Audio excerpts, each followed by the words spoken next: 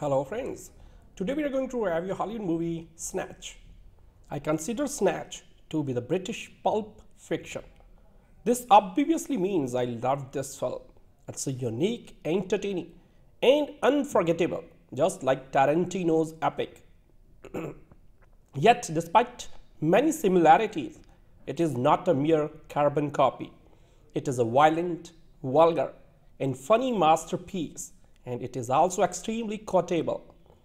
Snatch is directed by Guy Ritchie and was released on 23rd August 2000 in the UK. The film was made on a small budget of $10 million and grossed an impressive $84 million worldwide, so making the movie the most successful of Ritchie's career at that point. Critics agreed that Snatch was special and it is considered a cult classic today. The film's plot is at first sight extremely confusing, so there are simply too many characters and subplots. I won't even try to summarize it. Instead, let's look at what our dear friend Wikipedia says about it. Set in the London criminal underworld, the film contains two intertwined plots, one dealing with the search for a stolen diamond, the other with a small-time boxing promoter who finds himself under the thumb of a ruthless gangster who is ready and willing to have his subordinates carry out severe and sadistic acts of violence. So the fact that the plot is quite confusing might turn off a few viewers from the film. However, I still felt like there were no loose ends after the film ended, and it remained an extremely satisfying viewing experience. How is that possible? So Guy Ritchie's script and directing style makes it all easy to understand. Or at least you feel like you understand what is going on. So the selling point of the film is not its plot but its style, and it is terrific. All the trademark Guy Ritchie elements are there. The film is incredibly fast-paced, and we get plenty of violence, freeze frames, jump cuts, time warping, voiceovers, filtered scenes, etc. Snatch would have been a very boring film if we removed all those elements, as its plot is not very original or interesting on its own. The way it unwinds as thought by Ritchie is what makes the film stand out. However, you need to remain concentrated on what is going on, as the film doesn't take you by the hand to explain you what you see on the screen, and the pacing is extremely fast. So this is the kind of film in which anything can happen, as it doesn't follow Hollywood's usual rules. For instance, a character we got to care about can die in a completely random and surprising way. Don't worry if you are confused by the plot, it simply doesn't matter so much. So the film features an ensemble cast that includes Brad Pitt, Jason Statham, Benicio del Toro, Reid Sarbedia, Vinnie Jones, Alan Ford and others. So unlike other films that have an ensemble cast, Snatch doesn't seem to have a main character. So all are almost equally important and have the similar amount of screen time. Luckily, Guy Ritchie made them all extremely colorful and interesting. So he made us care about all of them by integrating enough character development without making it obviously boring. So the movie is set in the London criminal underworld, and the universe created by Ritchie is vividly believable. So all characters give great performances, especially Brad Pitt and Alan Ford. So both are incredibly funny.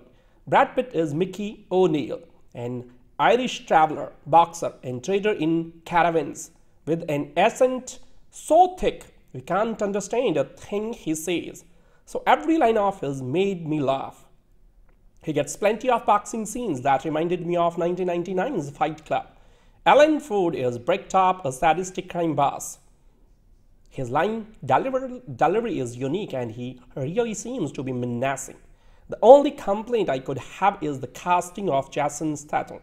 He is the closest to what we could call a main character, but I personally thought his performance was quite forgettable. Statham is a great physical actor, but he seems wooden in most scenes and rather bland. If I had to recast the film, would choose Clive Owen for the role. Apart from that, the film is pretty flawless. Guy Ritchie is master at integrating music into the films. The musical choices are all around excellent and fit the movie's scenes very well.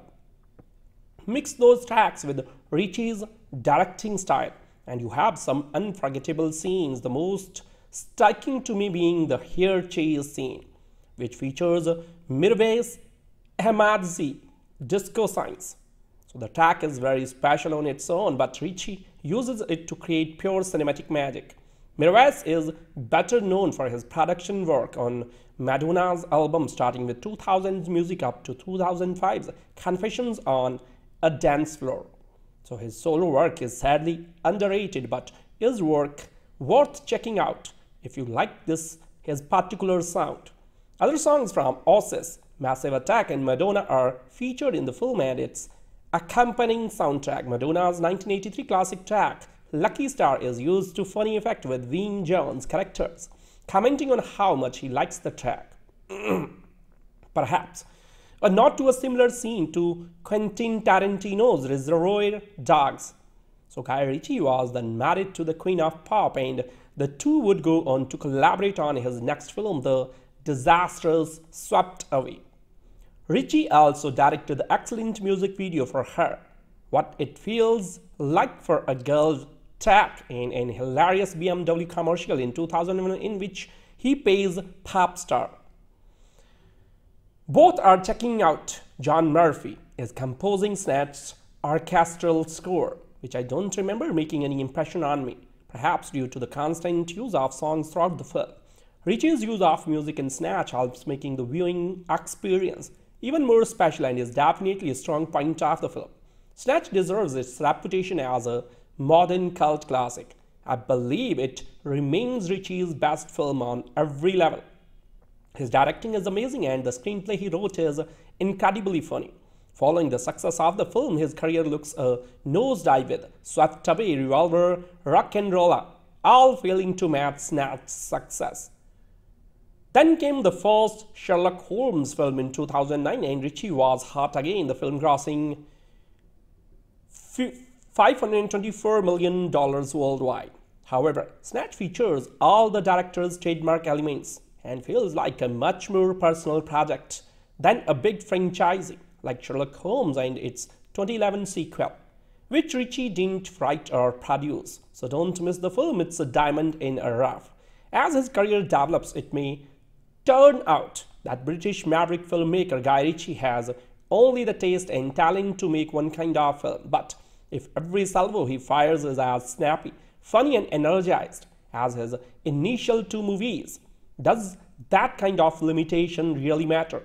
After all, not every director has to be like Martin Scorsese and dabble in costume dramas and would be epic about religious figures. As long as Ritchie avoids overexposure, he could have a nice future ahead of him making twisted caper pictures like this one. So on a certain level, one could almost consider Snatch to be a big budget remake of Lock, Stock and Two Smoking Barrels. So the names and specifics have changed, but the structure, the earlier movie's most obvious asset, has remained largely the same.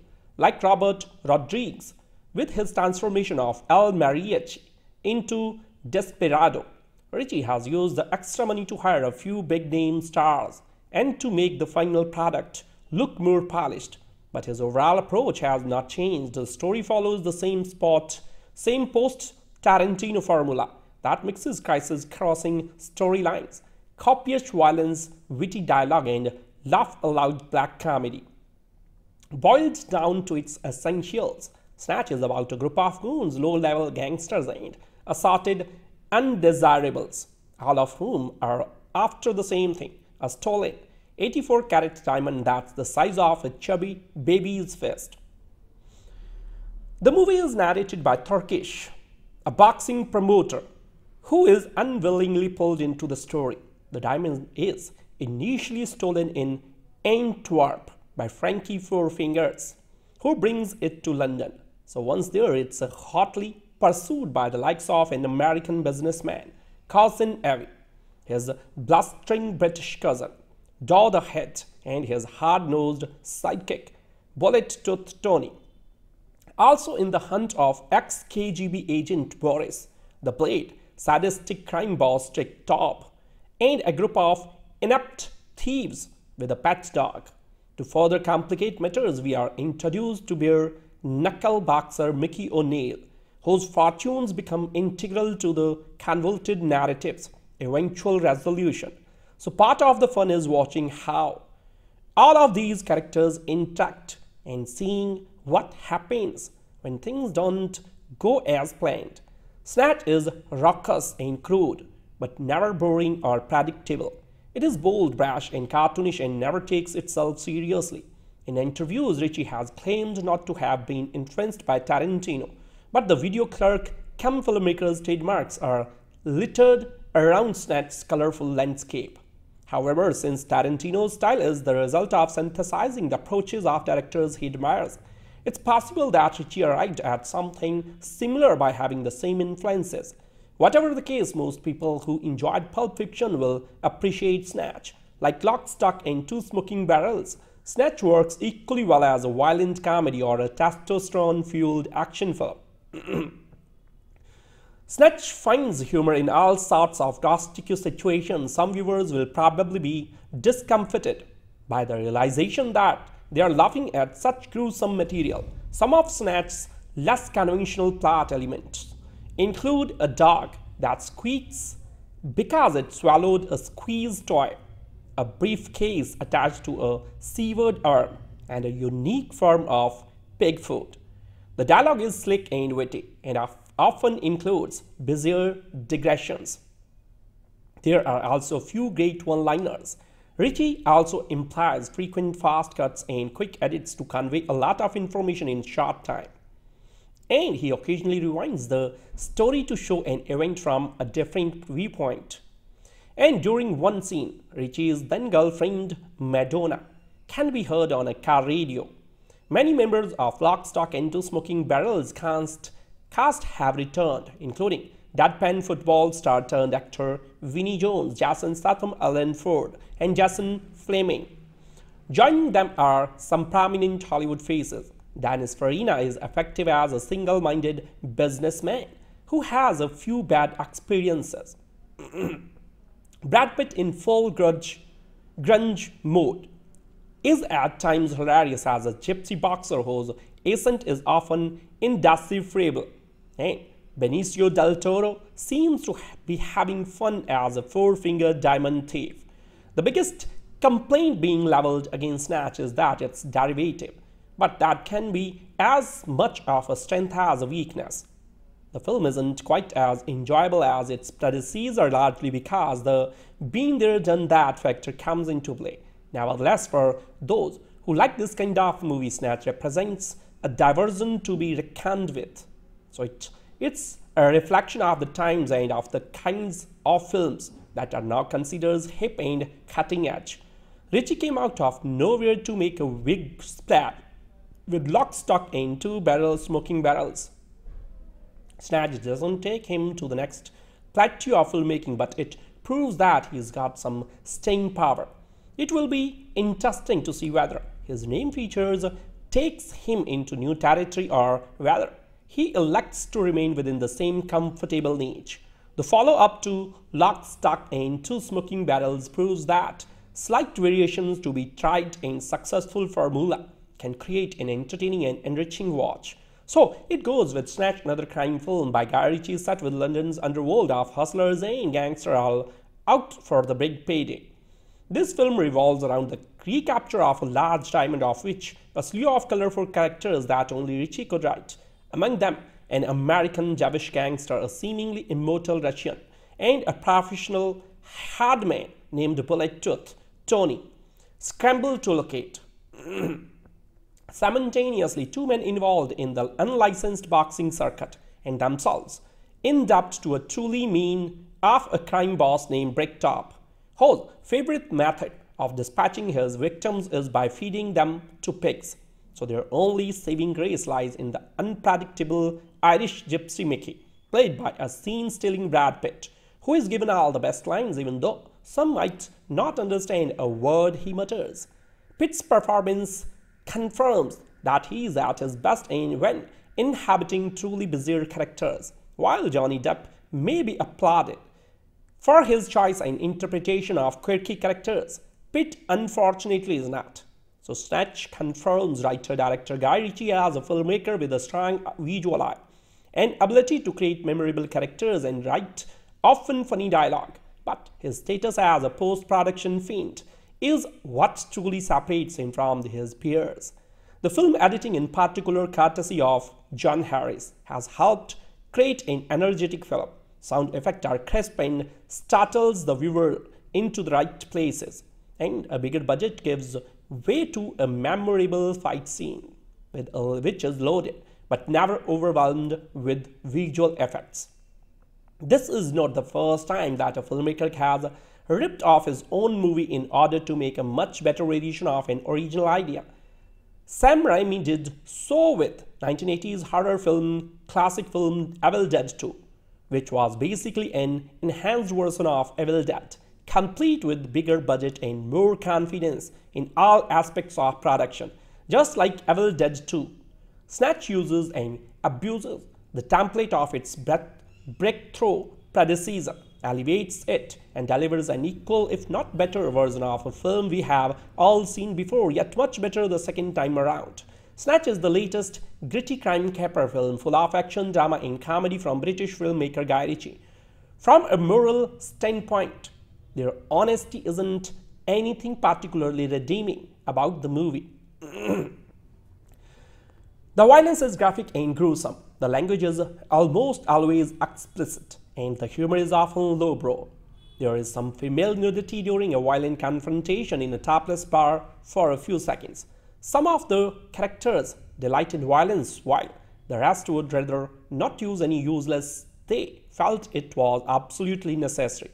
About the only decent thing a character does in this film is apologize to another character for a death in the family and saying God bless her. Frankie Four Fingers is a Javish thief who steals an 84-carat diamond. Cousin Avi is a Javish American businessman who wants it. Boris the Blade, or Boris the Bullet Dodger, is a Russian gun dealer who wants to steal the diamond for his brother. Turkish Aunt Tommy are illegal boxing promoters who gets into trouble because of rogue Irish gypsy bake knuckle boxer Mickey O'Neill. Those three end up owing the ruthless Bricktop big time, a vicious old man who fixes illegal fights. Bullet Tooth Tony is a big guy, hired to track down the diamond's wandering whereabouts. And then there is this crazy gypsy dog. All of these guys end up running into each other at one point or another, making things a huge mess. Hopefully, this plot summary can be followed despite an extremely complex story. So in regards to the artistic value of the film, I wanted to give Snatch a higher rating than I did. The direction is tight as the film moves at an interesting steady pace. Ritchie knows when to lay back and show restraint and also when to energize the film by using crazy stylish visuals whenever tedium threatened. So the cast is extremely talented and overall delivers solid performances despite some minor overacting and Del Toro's questionable Javish accent. Brad Pitt's performance stands out the most, especially with his entertainingly semi-comprehensible Irish gypsy accent. So the script impressively handles a complicated plot full of intricate details of how the action of each character somehow affects everyone else in the story. So the dialogue is very Tarantino-esque in nature, clever, intelligent, humorous, but also loaded with slang and curse words. And watching the gypsy dog steal scenes is priceless. The main problem with the film artistically is its obvious awareness of its own hipness and cleverness. Guy Ritchie just goes out of his way to prove to the audience how cool and slick his film is supposed to be, and I found this is very distracting, making the movie less charming and engaging. Still, Snatch is a pretty good movie with its own unique feel and distinctive look and style. If you don't mind trendy criminal films that reek of hipness and drenched in curse words and violence, then you will find Snatch to be an entertaining experience. However, please consider the heavy objectionable material before making your final decision. Snatch is arguably Guy Ritchie's most hyped movie. After Lock, Stock and Two Smoking Barrels was first released and has since gained cult status, everybody wanted to see that Ritchie was going to do next. So this film was pretty much the same movie that Smoking Barrels was, though on a bigger level, and while featuring more famous actors. The story in Snatch is too complicated to explain or even to understand sometimes. To sum it up, a lot of people from the back underground are trying to steal a supersized diamond that's being tossed around from one another, including a hustler named Turkish cousin Avi, a Jewish New York mobster crazy mother named Tony, Frankie Four Fingers, a thief, and a gypsy boxer. So Snatch continues many of Ritchie's visual tricks. In a way, he is a kind of magician. He is distracting us with editing, crazy camera movements and cuts, and to avoid us from seeing that there is not a lot of characters development to be found here. But the thing is, he imbues the film with so much fun that it becomes easy to let this pass. So the characters are so enjoyable. The twists are so much fun. We end up accepting things the way they are, so we sit back and have our fun. The cast of Snatch are certainly on the joke. We can see how exciting they are for doing all this craziness, and they deliver. The highlight here is Pitt, fantastic as the gypsy with such a thick accent. No one can truly understand what he is saying. So it's hilarious to see him speak and the rest of the cast not having the slightest idea what would come out of his mouth. But Pitt's performance is not just gimmicks, the turns in a real lived-in characters. One that becomes probably the most interesting in the entire film, Statham, who might as well be considered the film's true lead, carries the film very well. So it is also worth mentioning that the soundtrack is brilliant, even if happens to not like the film and complain about its plot holes. So this has to be agreed, the music in the film is spot on, though at the end of the day, Snatch is a very energetic caper. One that entertains if you agree to suspend your judgment a little bit. So after catching on to the scene with Lock, Stock and Two Smoking Barrels in 1998 and just before the unfortunate production in 2002 of Swept Away that stars his then wife Madonna, writer-director Guy Ritchie scored a knockout with the British gangster film Snatch in 2000. The English-born director has made a career out of collecting ensembles of misfits, eccentric screwballs and downright unsavory characters, and Snatch is no exception. In fact, it is probably the paragon of Britt's signature casting and shooting style. Furthermore, the terrific ensemble cast in this film may be the most eclectic group of scoundrels he's ever woven a story around. So it's a briskly paced ride edited in true Ritchie style with quick crisp cuts and topsy-turvy shots that are prone to sudden spurts of speeding up and then slowing down. The unique cinematography captures ultra-talented actors, some of whom are completely outside their lanes, while others give performances in line with what you have grown accustomed to. So when you have got a cast of gritty thrillers, stalwarts like Jason Statham, Brad Pitt playing Benicio del Toro in the role of a Hasidic Orthodox Jew, and an assortment of other performers at the top of their game. Sometimes Ritchie is smart enough to just get out of the way and let the car drive itself. So Snatch is essentially two different stories that want to intersect and ultimately do. Jason Statham anchors and narrates the interwoven tales of a quest for an 84-carat diamond and the arrangement of an extremely unsanctioned, illegal, bare-knuckled boxing match. So Ritchie deftly bobs and weaves between the two storylines with a firm hand giving each equal time to prove its mettle and merit. So both are set in some of the more hardscrabble neighborhoods of London, and Ritchie uses a steely blue lens filter that only adds to the grittiness of both. Statham lends a hard Cockney accent to the film just to make sure that the audience is clear on whom the main players are and why they are so heavily invested in tracking down an enormous diamond and putting big money on the right fighter in a rigged boxing match. So the end result is unquestionably Ritchie's best film of his still involving 25-year career. The swift pacing of the film is established immediately as Ritchie puts the pedal on the metal with a violent haste in the first 5 minutes. Del Toro as an orthodox Jew isn't necessarily out of central casting, but his portrayal of Frankie Four Fingers gets things started on the right foot. The Heist of the 84-carat diamond has many of the elements that Ritchie is now very well known for, but in just his second directorial effort, it's still in its infancy and brilliant to watch. Metrics like 360-degree freeze rotation shots with constant tempo fluctuation is what we expect from his films now. And to see it in its early stages of development is a treat. So once the diamond gets from Antwerp to London is when things get sticky for Frank. You may have forgotten that The Walking Dead and Fear the Walking Dead star Lenny James heads up a crew of bumbling jewel thieves that end up in possession of the diamond only to be sought out by Frankie's fencer Abby.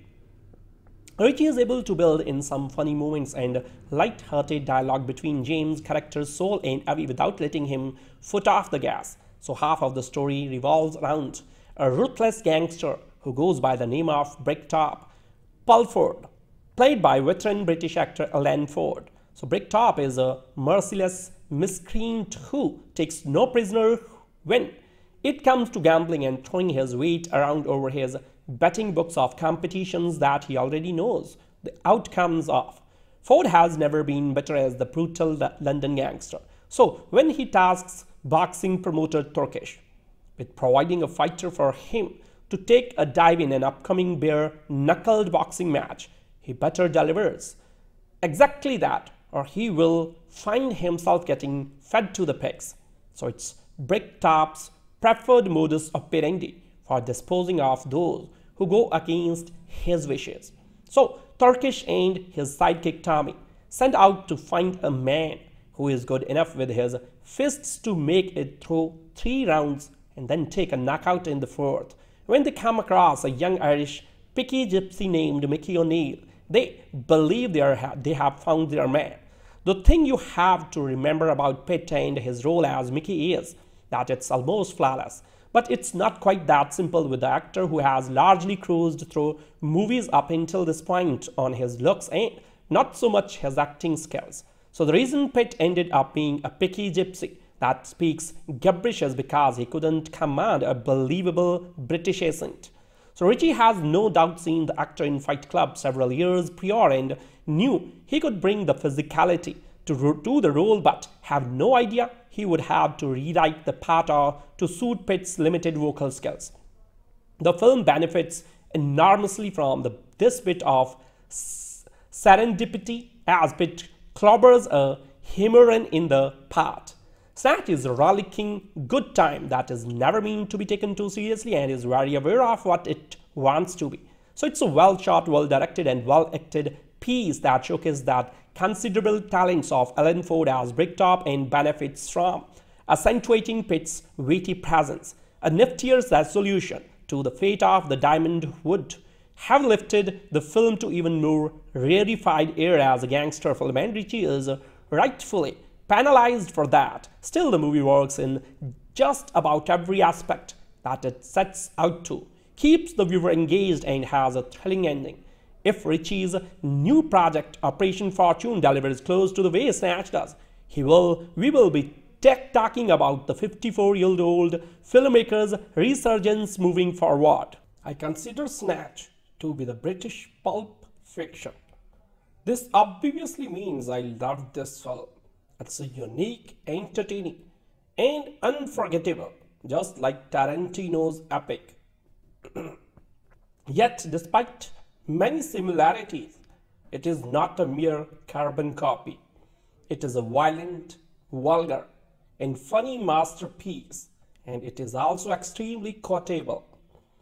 Snatch is directed by Guy Ritchie and was released on 23rd August 2000 in the UK.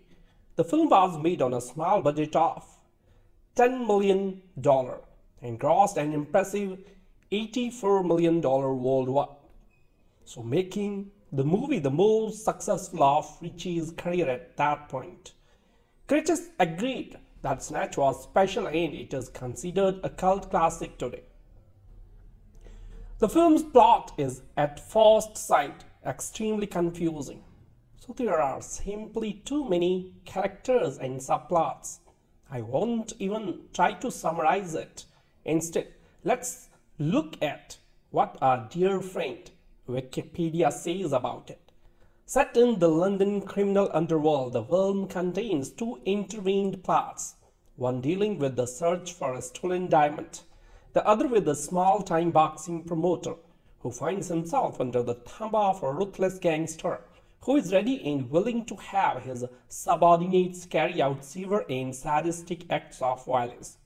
So the fact that the plot is quite confusing might turn off a few viewers from the film.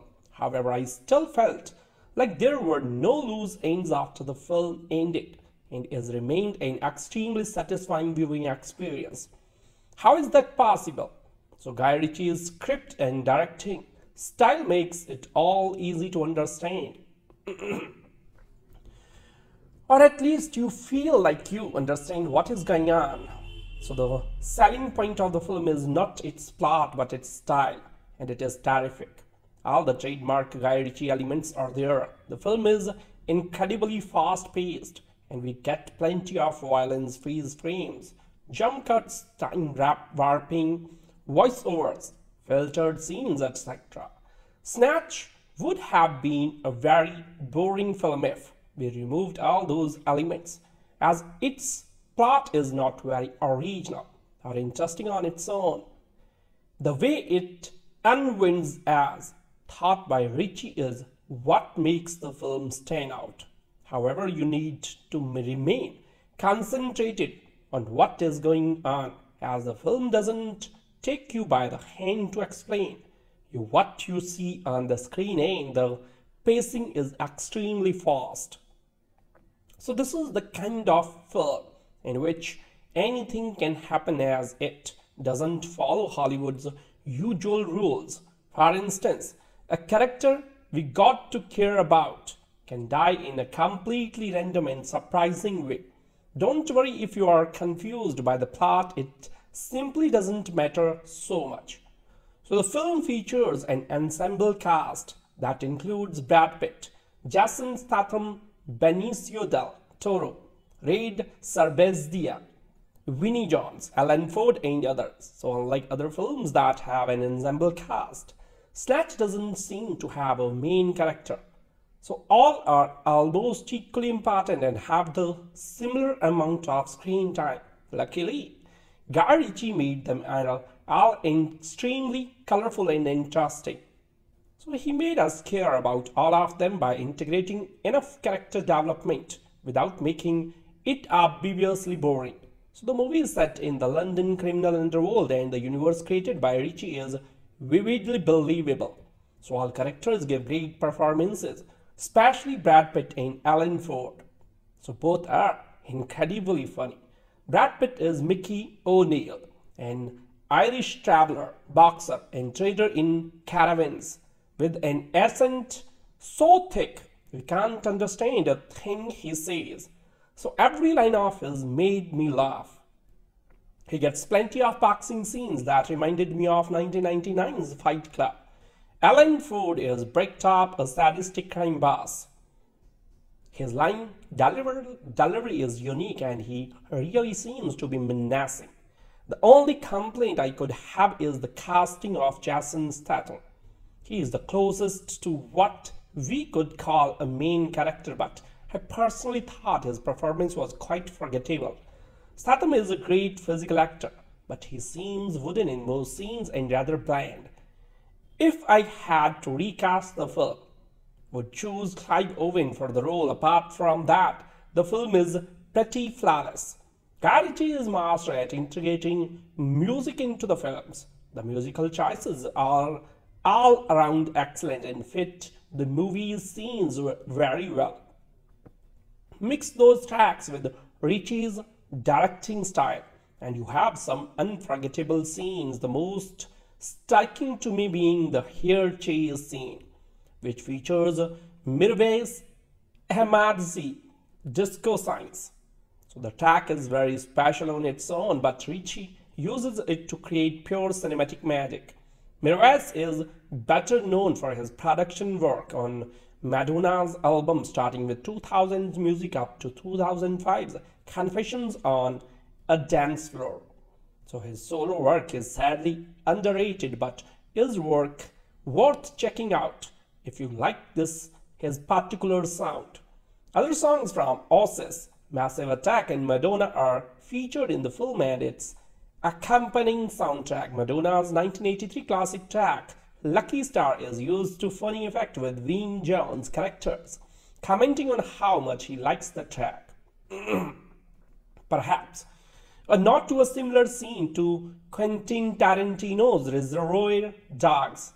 So Guy Ritchie was then married to the Queen of Pop, and the two would go on to collaborate on his next film, The Disastrous Swept Away. Ritchie also directed the excellent music video for Her, What It Feels Like for a Girl track in an hilarious BMW commercial in 2001 in which he plays pop star. Both are checking out. John Murphy is composing Snatch's orchestral score, which I don't remember making any impression on me, perhaps due to the constant use of songs throughout the film. Ritchie's use of music in Snatch helps making the viewing experience even more special and is definitely a strong point of the film. Snatch deserves its reputation as a modern cult classic. I believe it remains Ritchie's best film on every level. His directing is amazing and the screenplay he wrote is incredibly funny. Following the success of the film, his career looks a nosedive with Swept Away, Revolver, Rock and Rolla, all failing to match Snatch's success. Then came the first Sherlock Holmes film in 2009 and Ritchie was hot again, the film grossing $524 million worldwide. However, Snatch features all the director's trademark elements and feels like a much more personal project than a big franchise like Sherlock Holmes and its 2011 sequel, which Ritchie didn't write or produce. So don't miss the film, it's a diamond in a rough. As his career develops, it may turn out that British maverick filmmaker Guy Ritchie has only the taste and talent to make one kind of film, but if every salvo he fires is as snappy, funny and energized as his initial two movies, does that kind of limitation really matter? After all, not every director has to be like Martin Scorsese and dabble in costume dramas and would be epic about religious figures. As long as Ritchie avoids overexposure, he could have a nice future ahead of him making twisted caper pictures like this one. So on a certain level, one could almost consider Snatch to be a big budget remake of Lock, Stock and Two Smoking Barrels. So the names and specifics have changed, but the structure, the earlier movie's most obvious asset, has remained largely the same. Like Robert Rodriguez, with his transformation of El Mariachi into Desperado, Ritchie has used the extra money to hire a few big-name stars and to make the final product look more polished. But his overall approach has not changed. The story follows the same post-Tarantino formula that mixes crisis-crossing storylines, copious violence, witty dialogue, and laugh-aloud black comedy. Boiled down to its essentials, Snatch is about a group of goons, low-level gangsters, and assorted undesirables, all of whom are after the same thing, a stolen 84-carat diamond that's the size of a chubby baby's fist. The movie is narrated by Turkish, a boxing promoter, who is unwillingly pulled into the story. The diamond is initially stolen in Antwerp by Frankie Four Fingers, who brings it to London. So once there, it's hotly pursued by the likes of an American businessman, Cousin Evie, his blustering British cousin, Daw the Head, and his hard-nosed sidekick, Bullet-Toothed Tony. Also in the hunt of ex-KGB agent Boris, the Blade, sadistic crime boss Dick Top, and a group of inept thieves with a pet dog. To further complicate matters, we are introduced to bare knuckle boxer Mickey O'Neill, whose fortunes become integral to the convoluted narrative's eventual resolution. So part of the fun is watching how all of these characters interact and seeing what happens when things don't go as planned. Snatch is raucous and crude, but never boring or predictable. It is bold, brash, and cartoonish and never takes itself seriously. In interviews, Ritchie has claimed not to have been influenced by Tarantino, but the video clerk filmmaker's trademarks are littered around Snatch's colorful landscape. However, since Tarantino's style is the result of synthesizing the approaches of directors he admires, it's possible that Ritchie arrived at something similar by having the same influences. Whatever the case, most people who enjoyed Pulp Fiction will appreciate Snatch. Like Lock, Stock, and Two Smoking Barrels, Snatch works equally well as a violent comedy or a testosterone-fueled action film. Snatch finds humor in all sorts of caustic situations. Some viewers will probably be discomfited by the realization that they are laughing at such gruesome material. Some of Snatch's less conventional plot elements include a dog that squeaks because it swallowed a squeeze toy, a briefcase attached to a severed arm, and a unique form of pig food. The dialogue is slick and witty, and often includes bizarre digressions. There are also few great one-liners. Ritchie also implies frequent fast cuts and quick edits to convey a lot of information in short time. And he occasionally rewinds the story to show an event from a different viewpoint. And during one scene, Ritchie's then-girlfriend, Madonna, can be heard on a car radio. Many members of Lock, Stock, and Two Smoking Barrels cast have returned, including deadpan football star turned actor Vinnie Jones, Jason Statham, Alan Ford, and Jason Fleming. Joining them are some prominent Hollywood faces. Dennis Farina is effective as a single-minded businessman who has a few bad experiences. Brad Pitt in full grunge mode is at times hilarious as a gypsy boxer whose accent is often indecipherable. And Benicio del Toro seems to be having fun as a four-finger diamond thief. The biggest complaint being leveled against Snatch is that it's derivative, but that can be as much of a strength as a weakness.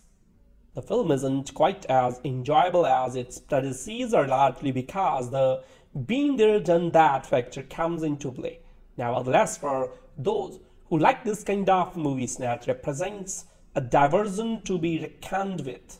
So it's a reflection of the times and of the kinds of films that are now considered hip and cutting edge. Ritchie came out of nowhere to make a big splat with Lock, Stock, and Two Smoking Barrels. Snatch doesn't take him to the next plateau of filmmaking, but it proves that he's got some staying power. It will be interesting to see whether his name features takes him into new territory or whether he elects to remain within the same comfortable niche. The follow-up to Lock, Stock, and Two Smoking Barrels proves that slight variations to be tried and successful formula can create an entertaining and enriching watch. So it goes with Snatch, another crime film by Guy Ritchie set with London's underworld of hustlers and gangsters all out for the big payday. This film revolves around the recapture of a large diamond of which a slew of colorful characters that only Ritchie could write. Among them, an American Jewish gangster, a seemingly immortal Russian, and a professional hardman named Bullet Tooth, Tony, scrambled to locate. Simultaneously, two men involved in the unlicensed boxing circuit and themselves in debt to a truly mean of a crime boss named Bricktop, whose favorite method of dispatching his victims is by feeding them to pigs. So their only saving grace lies in the unpredictable Irish gypsy Mickey, played by a scene-stealing Brad Pitt, who is given all the best lines even though some might not understand a word he mutters. Pitt's performance confirms that he is at his best when inhabiting truly bizarre characters, while Johnny Depp may be applauded for his choice and interpretation of quirky characters. Pitt unfortunately is not. So Snatch confirms writer-director Guy Ritchie as a filmmaker with a strong visual eye and ability to create memorable characters and write often funny dialogue, but his status as a post-production fiend is what truly separates him from his peers. The film editing, in particular courtesy of John Harris, has helped create an energetic film. Sound effects are crisp and startles the viewer into the right places, and a bigger budget gives way to a memorable fight scene which is loaded but never overwhelmed with visual effects. This is not the first time that a filmmaker has ripped off his own movie in order to make a much better variation of an original idea. Sam Raimi did so with 1980s horror film, classic film Evil Dead 2, which was basically an enhanced version of Evil Dead, complete with bigger budget and more confidence in all aspects of production. Just like Evil Dead 2, Snatch uses and abuses the template of its breakthrough predecessor, elevates it, and delivers an equal, if not better, version of a film we have all seen before, yet much better the second time around. Snatch is the latest gritty crime caper film full of action, drama, and comedy from British filmmaker Guy Ritchie. From a moral standpoint, their honesty isn't anything particularly redeeming about the movie. The violence is graphic and gruesome. The language is almost always explicit, and the humor is often lowbrow. There is some female nudity during a violent confrontation in a topless bar for a few seconds. Some of the characters delight in violence, while the rest would rather not use any useless. They felt it was absolutely necessary. About the only decent thing a character does in this film is apologize to another character for a death in the family and saying, "God bless her." Frankie Four Fingers is a Jewish thief who steals an 84-carat diamond. Cousin Abby is a Jewish American businessman who wants it. Boris the Blade, or Boris the Bullet Dodger, is a Russian gun dealer who wants to steal the diamond for his brother. Turkish Aunt Tommy are illegal boxing promoters who gets into trouble because of rogue Irish gypsy big knuckle boxer Mickey O'Neill.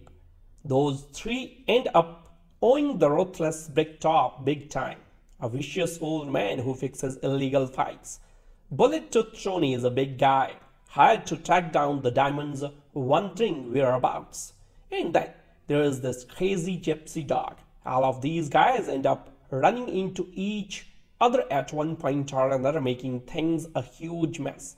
Hopefully, this plot summary can be followed despite an extremely complex story. So in regards to the artistic value of the film, I wanted to give Snatch a higher rating than I did. The direction is tight as the film moves at an interesting steady pace. Ritchie knows when to lay back and show restraint, and also when to energize the film by using crazy stylish visuals whenever tedium threatened. So the cast is extremely talented and overall delivers solid performances despite some minor overacting and Del Toro's questionable Jewish accent. Brad Pitt's performance stands out the most, especially with his entertainingly semi-comprehensible Irish gypsy accent. So the script impressively handles a complicated plot full of intricate details of how the action of each character somehow affects everyone else in the story. So the dialogue is very Tarantino-esque in nature, clever, intelligent, humorous, but also loaded with slang and curse words. And watching the gypsy dog steal scenes is priceless. The main problem with the film artistically is its obvious awareness of its own hipness and cleverness. Guy Ritchie just goes out of his way to prove to the audience how cool and slick his film is supposed to be, and I found this is very distracting, making the movie less charming and engaging. Still, Snatch is a pretty good movie with its own unique feel and distinctive look and style. If you don't mind trendy criminal films that reek of hipness and drenched in curse words and violence, then you will find Snatch to be an entertaining experience. However, please consider the heavy objectionable material before making your final decision. Snatch is arguably Guy Ritchie's most hyped movie after Lock, Stock and Two Smoking Barrels was first released and has since gained cult status. Everybody wanted to see that Ritchie was going to do next. So this film was pretty much the same movie that Smoking Barrels was, though on a bigger level, and why, featuring more famous actors. The story in Snatch is too complicated to explain or even to understand sometimes. To sum it up, a lot of people from the back underground are trying to steal a supersized diamond that's being tossed around from one another, including a hustler named Turkish cousin Avi, a Jewish New York mobster crazy mother named Tony, Frankie Four Fingers, a thief, and a gypsy boxer.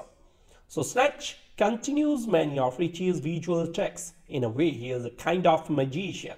He is distracting us with editing, crazy camera movements and cuts, and to avoid us from seeing that there is not a lot of characters development to be found here. But the thing is, he imbues the film with so much fun that it becomes easy to let this pass. So the characters are so enjoyable. The twists are so much fun. We end up accepting things the way they are. So we sit back and have our fun. The cast of Snatch are certainly on the joke. We can see how exciting they are for doing all this craziness, and they deliver. The highlight here is Pitt, fantastic as the gypsy with such a thick accent. No one can truly understand what he is saying. So it's hilarious to see him speak and the rest of the cast not having the slightest idea what would come out of his mouth. But Pitt's performance is not just gimmicks. The turns in are real, lived-in characters. One that becomes probably the most interesting in the entire film, Statham, who might as well be considered the film's true lead, carries the film very well. So it is also worth mentioning that the soundtrack is brilliant, even if happens to not like the film and complain about its plot holes.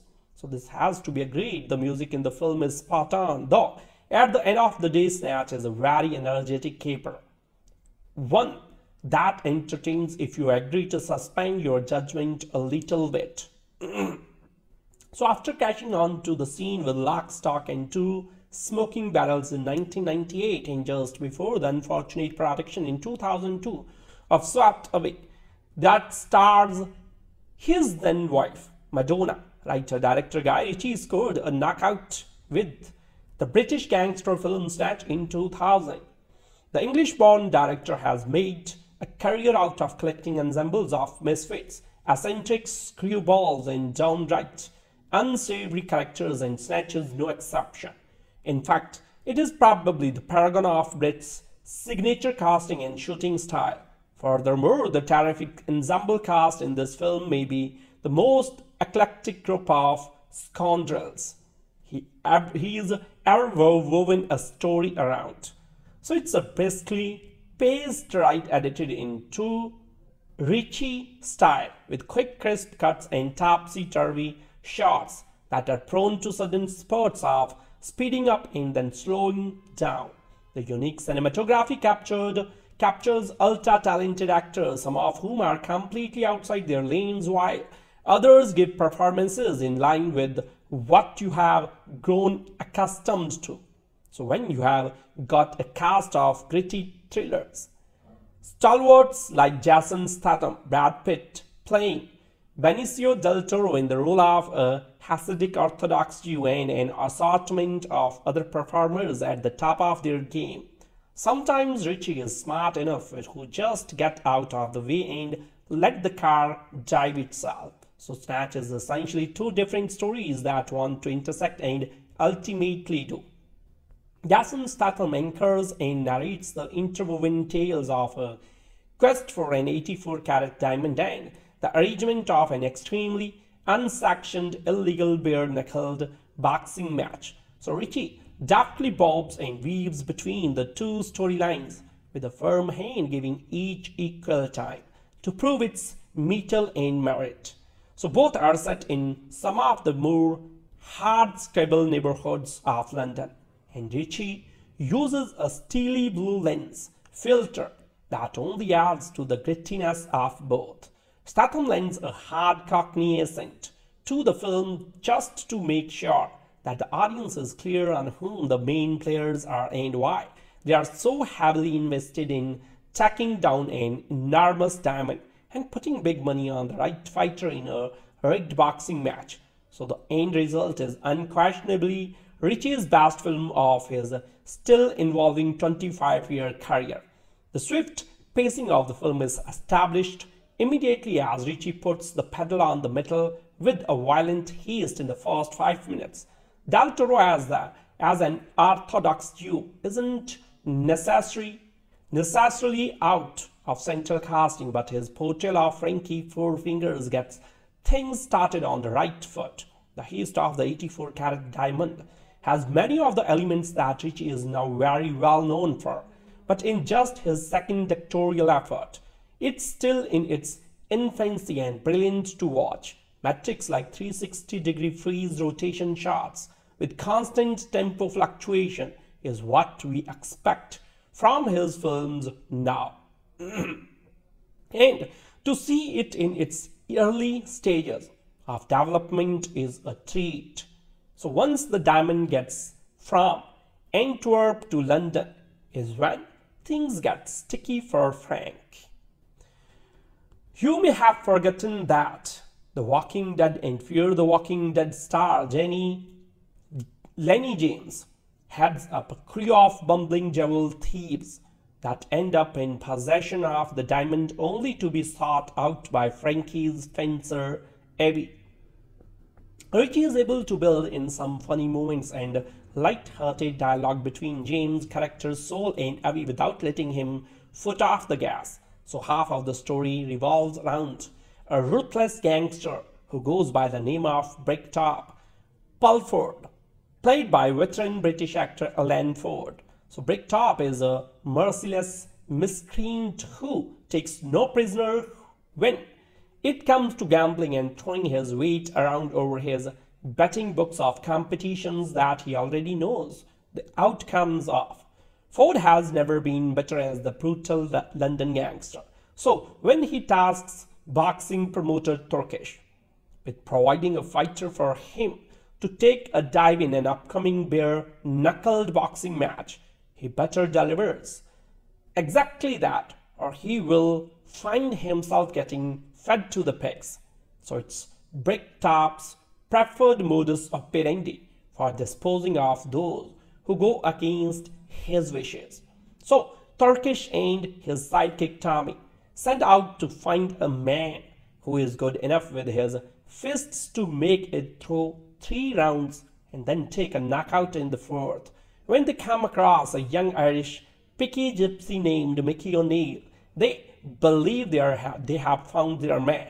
The thing you have to remember about Pitt and his role as Mickey is that it's almost flawless. But it's not quite that simple with the actor who has largely cruised through movies up until this point on his looks and not so much his acting skills. So the reason Pitt ended up being a picky gypsy that speaks gibberish is because he couldn't command a believable British accent. So Ritchie has no doubt seen the actor in Fight Club several years prior and knew he could bring the physicality to the role, but have no idea he would have to rewrite the part or to suit Pitt's limited vocal skills. The film benefits enormously from this bit of serendipity as Pitt clobbers a Himmeran in the part. Snatch is a rollicking good time that is never meant to be taken too seriously and is very aware of what it wants to be.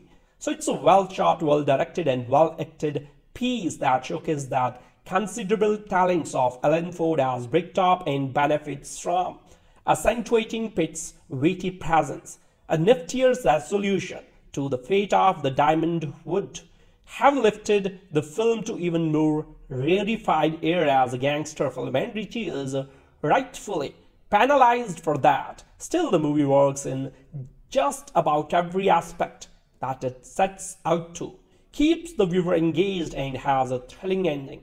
If Ritchie's new project Operation Fortune delivers close to the way Snatch does, we will be talking about the 54-year-old filmmaker's resurgence moving forward. I consider Snatch to be the British pulp fiction. This obviously means I love this film. It's a unique, entertaining, and unforgettable, just like Tarantino's epic. Yet, despite many similarities, it is not a mere carbon copy. It is a violent, vulgar, and funny masterpiece, and it is also extremely quotable. Snatch is directed by Guy Ritchie and was released on 23rd August 2000 in the UK. The film was made on a small budget of $10 million and grossed an impressive $84 million worldwide, so making the movie the most successful of Ritchie's career at that point. Critics agreed that Snatch was special and it is considered a cult classic today. The film's plot is at first sight extremely confusing, so there are simply too many characters and subplots.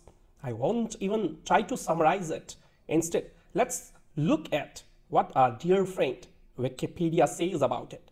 Set in the London criminal underworld, the film contains two intertwined plots, one dealing with the search for a stolen diamond, the other with a small-time boxing promoter who finds himself under the thumb of a ruthless gangster who is ready and willing to have his subordinates carry out severe and sadistic acts of violence.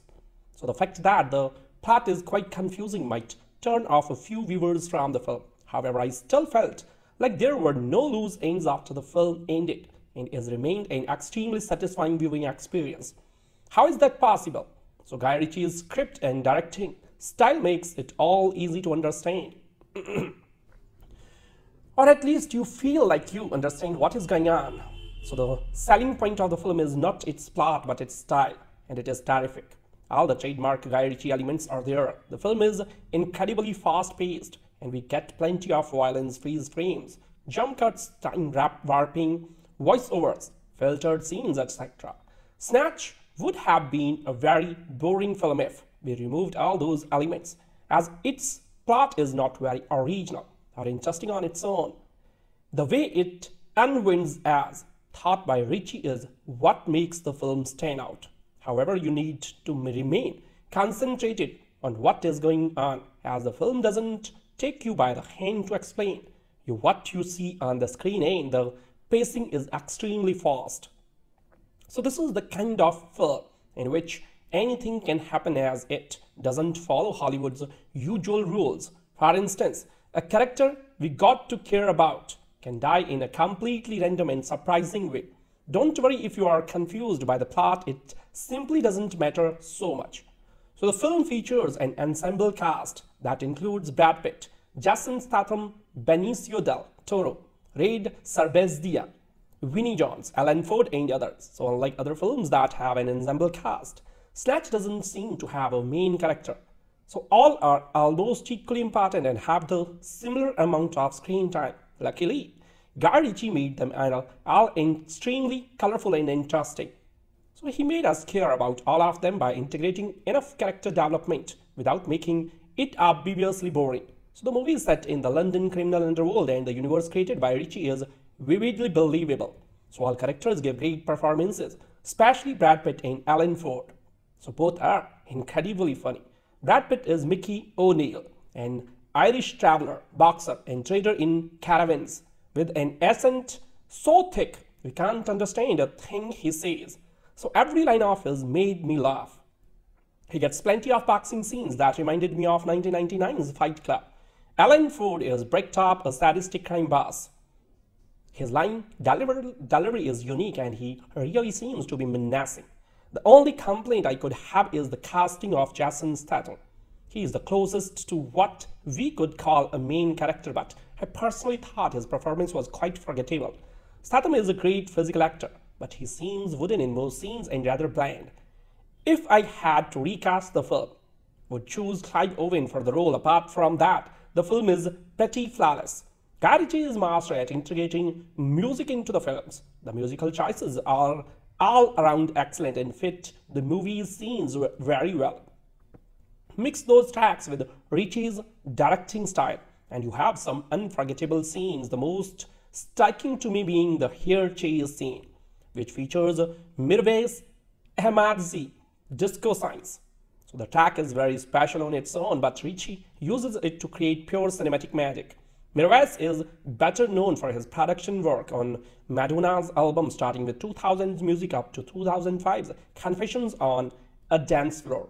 So his solo work is sadly underrated, but is work worth checking out if you like his particular sound.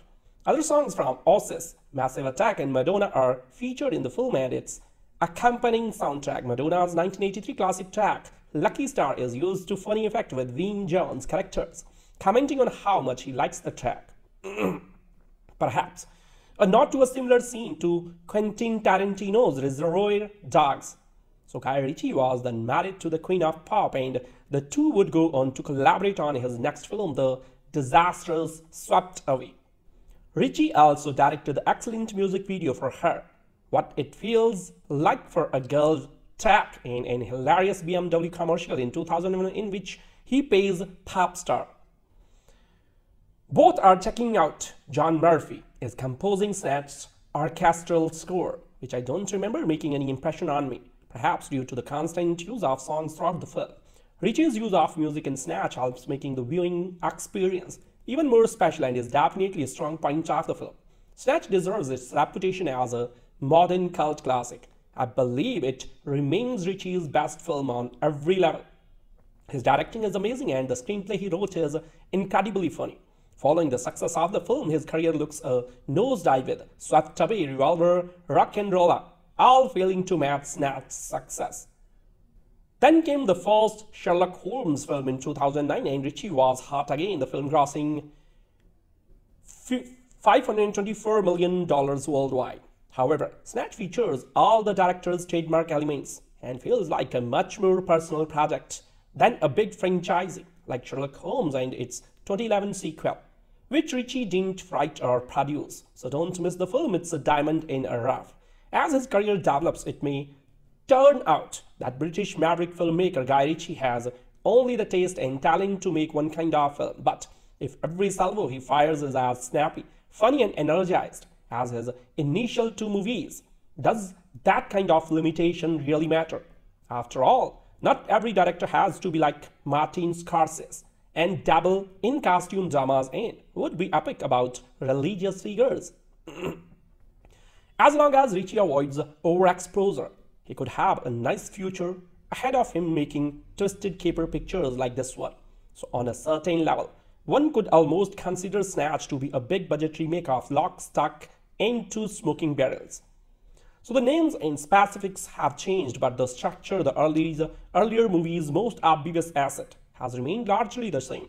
Like Robert Rodriguez, with his transformation of El Mariachi into Desperado, Ritchie has used the extra money to hire a few big-name stars and to make the final product look more polished. But his overall approach has not changed. The story follows the same post Tarantino formula that mixes crisis-crossing storylines, copious violence, witty dialogue, and laugh-aloud black comedy.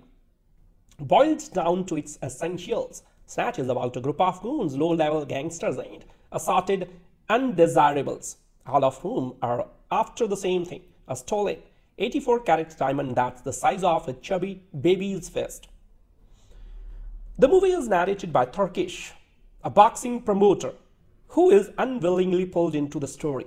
The diamond is initially stolen in Antwerp by Frankie Four Fingers, who brings it to London. So once there, it's hotly pursued by the likes of an American businessman, Cousin Evie, his blustering British cousin, Daw the Head, and his hard-nosed sidekick, Bullet-Tooth Tony. Also in the hunt of ex-KGB agent Boris, the Blade, sadistic crime boss Trick Top, and a group of inept thieves with a pet dog. To further complicate matters, we are introduced to bare knuckle boxer Mickey O'Neill, whose fortunes become integral to the convoluted narrative's eventual resolution. So part of the fun is watching how all of these characters interact and seeing what happens when things don't go as planned. Snatch is raucous and crude, but never boring or predictable. It is bold, brash, and cartoonish and never takes itself seriously.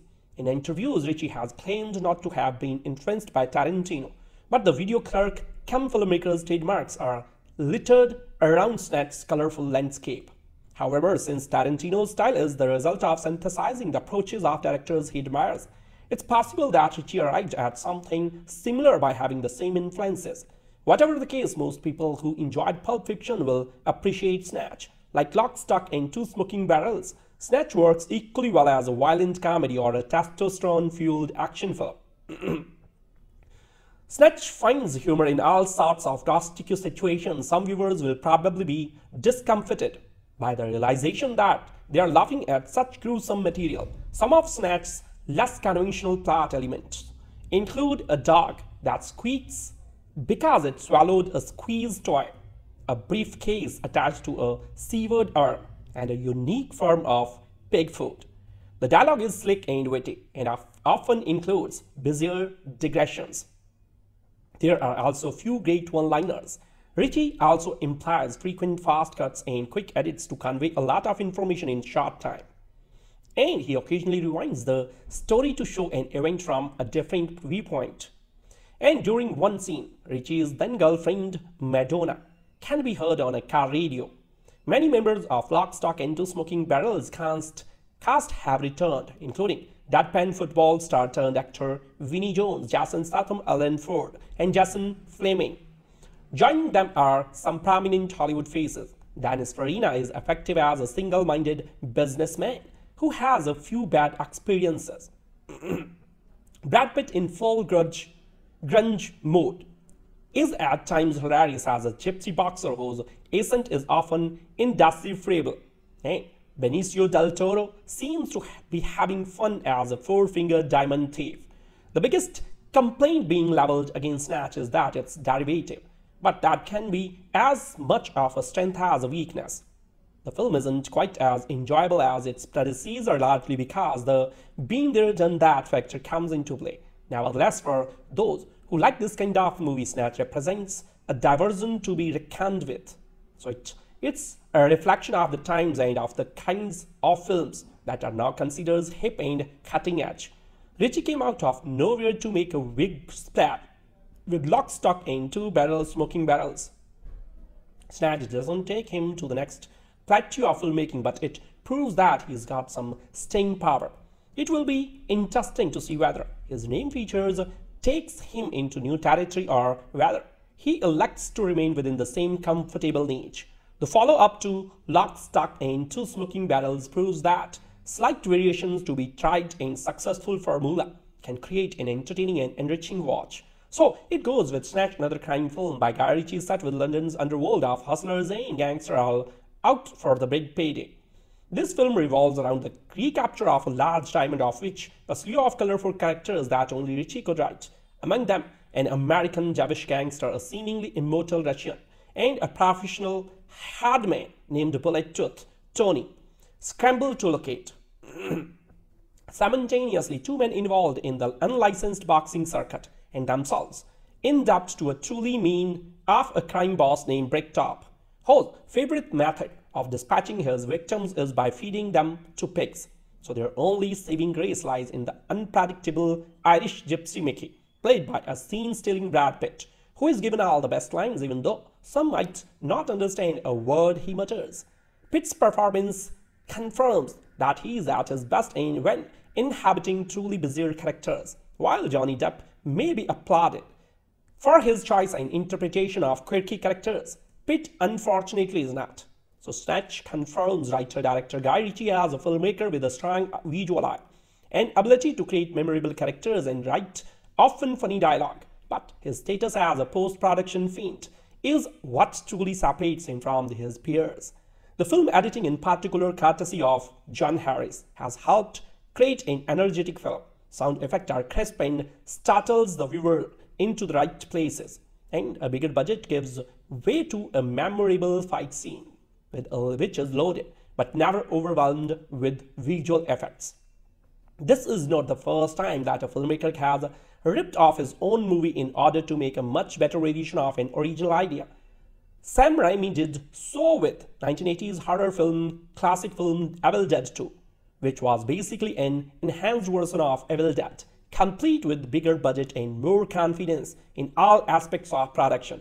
Just like Evil Dead 2, Snatch uses and abuses the template of its breakthrough predecessor, elevates it, and delivers an equal if not better version of a film we have all seen before, yet much better the second time around. Snatch is the latest gritty crime caper film full of action, drama, and comedy from British filmmaker Guy Ritchie. From a moral standpoint, their honesty isn't anything particularly redeeming about the movie. The violence is graphic and gruesome, the language is almost always explicit, and the humor is often lowbrow. There is some female nudity during a violent confrontation in a topless bar for a few seconds. Some of the characters delight in violence, while the rest would rather not use any useless. They felt it was absolutely necessary. About the only decent thing a character does in this film is apologize to another character for a death in the family and saying, God bless her. Frankie Four Fingers is a Javish thief who steals an 84-carat diamond. Cousin Evie is a Javish American businessman who wants it. Boris the Blade, or Boris the Bullet Dodger, is a Russian gun dealer who wants to steal the diamond for his brother. Turkish Aunt Tommy are illegal boxing promoters who gets into trouble because of rogue Irish gypsy big knuckle boxer Mickey O'Neill. Those three end up owing the ruthless Bricktop big time, a vicious old man who fixes illegal fights. Bullet Tooth Tony is a big guy hired to track down the diamond's wandering whereabouts. And then there is this crazy gypsy dog. All of these guys end up running into each other at one point or another, making things a huge mess. Hopefully, this plot summary can be followed despite an extremely complex story. So in regards to the artistic value of the film, I wanted to give Snatch a higher rating than I did. The direction is tight as the film moves at an interesting steady pace. Ritchie knows when to lay back and show restraint and also when to energize the film by using crazy stylish visuals whenever tedium threatened. So the cast is extremely talented and overall delivers solid performances despite some minor overacting and Del Toro's questionable Javish accent. Brad Pitt's performance stands out the most, especially with his entertainingly semi-comprehensible Irish gypsy accent. So the script impressively handles a complicated plot full of intricate details of how the action of each character somehow affects everyone else in the story. So the dialogue is very Tarantino-esque in nature, clever, intelligent, humorous, but also loaded with slang and curse words. And watching the gypsy dog steal scenes is priceless. The main problem with the film artistically is its obvious awareness of its own hipness and cleverness. Guy Ritchie just goes out of his way to prove to the audience how cool and slick his film is supposed to be, and I found this is very distracting, making the movie less charming and engaging. Still, Snatch is a pretty good movie with its own unique feel and distinctive look and style. If you don't mind trendy criminal films that reek of hipness and drenched in curse words and violence, then you will find Snatch to be an entertaining experience. However, please consider the heavy objectionable material before making your final decision. Snatch is arguably Guy Ritchie's most hyped movie, after Lock, Stock and Two Smoking Barrels was first released and has since gained cult status. Everybody wanted to see that Ritchie was going to do next. So this film was pretty much the same movie that Smoking Barrels was, though on a bigger level, and while featuring more famous actors. The story in Snatch is too complicated to explain or even to understand sometimes. To sum it up, a lot of people from the back underground are trying to steal a supersized diamond that's being tossed around from one another, including a hustler named Turkish cousin Avi, a Jewish New York mobster crazy mother named Tony, Frankie Four Fingers, a thief, and a gypsy boxer. So Snatch continues many of Ritchie's visual tricks. In a way, he is a kind of magician. He is distracting us with editing, crazy camera movements and cuts, and to avoid us from seeing that there is not a lot of characters development to be found here. But the thing is, he imbues the film with so much fun that it becomes easy to let this pass. So the characters are so enjoyable, the twists are so much fun. We end up accepting things the way they are, so we sit back and have our fun. The cast of Snatch are certainly on the joke. We can see how exciting they are for doing all this craziness, and they deliver. The highlight here is Pitt, fantastic as the gypsy with such a thick accent. No one can truly understand what he is saying. So it's hilarious to see him speak, and the rest of the cast not having the slightest idea what would come out of his mouth. But Pitt's performance is not just gimmicks, the turns in a real, lived-in characters. One that becomes probably the most interesting in the entire film, Statham, who might as well be considered the film's true lead, carries the film very well. So it is also worth mentioning that the soundtrack is brilliant, even if happens to not like the film and complain about its plot holes. So this has to be agreed, the music in the film is spot on, though at the end of the day, Snatch is a very energetic caper. One that entertains if you agree to suspend your judgment a little bit. So after catching on to the scene with Lock, Stock and Two Smoking Barrels in 1998 and just before the unfortunate production in 2002 of Swept Away that stars his then wife Madonna, writer-director Guy Ritchie scored a knockout with the British gangster film Snatch in 2000. The English-born director has made a career out of collecting ensembles of misfits, eccentric screwballs and downright unsavory characters, and Snatch is no exception. In fact, it is probably the paragon of Britt's signature casting and shooting style. Furthermore, the terrific ensemble cast in this film may be the most eclectic group of scoundrels he's ever woven a story around. So it's a briskly paced ride edited in true Ritchie style, with quick crisp cuts and topsy-turvy shots that are prone to sudden spurts of speeding up and then slowing down. The unique cinematography captures ultra-talented actors, some of whom are completely outside their lanes, while others give performances in line with what you have grown accustomed to. So when you have got a cast of gritty thrillers, stalwarts like Jason Statham, Brad Pitt playing Benicio del Toro in the role of a Hasidic Orthodox Jew, and an assortment of other performers at the top of their game, sometimes Ritchie is smart enough to just get out of the way and let the car drive itself. So Snatch is essentially two different stories that want to intersect and ultimately do. Jason Statham anchors and narrates the interwoven tales of a quest for an 84-carat diamond and the arrangement of an extremely unsanctioned, illegal, bare-knuckled boxing match. So Ritchie deftly bobs and weaves between the two storylines with a firm hand, giving each equal time to prove its mettle and merit. So both are set in some of the more hard-scrabble neighborhoods of London, and Ritchie uses a steely blue lens filter that only adds to the grittiness of both. Statham lends a hard Cockney accent to the film just to make sure that the audience is clear on whom the main players are and why they are so heavily invested in tracking down an enormous diamond and putting big money on the right fighter in a rigged boxing match. So the end result is unquestionably Ritchie's best film of his still involving 25-year career. The swift pacing of the film is established immediately as Ritchie puts the pedal on the metal with a violent haste in the first 5 minutes. Del Toro as an orthodox Jew isn't necessarily out of central casting, but his portrayal of Frankie Four Fingers gets things started on the right foot. The Heist of the 84-carat diamond has many of the elements that Ritchie is now very well known for, but in just his second directorial effort, it's still in its infancy and brilliant to watch. Metrics like 360-degree freeze rotation shots with constant tempo fluctuation is what we expect from his films now. And to see it in its early stages of development is a treat. So once the diamond gets from Antwerp to London is when things get sticky for Frank. You may have forgotten that The Walking Dead and Fear the Walking Dead star Lenny James heads up a crew of bumbling jewel thieves that end up in possession of the diamond only to be sought out by Frankie's fencer, Abby.